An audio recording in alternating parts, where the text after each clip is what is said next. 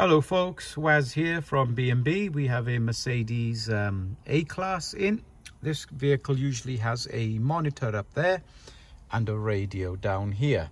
What we've done is we removed the monitor and added the buttons from lower of the dash up here, and then mounted a clean doubled-in KENWOOD 8021. As usual, it has everything: Apple, Android, DAB, Bluetooth, USB video, etc.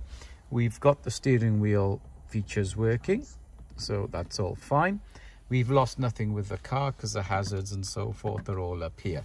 If something like this interests you, why not give us a ring? We're Waz at B&B Audio in Cardiff, and we are part of the KENWOOD Pro scheme. We've used a ACV fitting kit, which then allows the KENWOOD to fit completely. Something like this interests you, give us a ring. Speak to you all soon. Bye bye.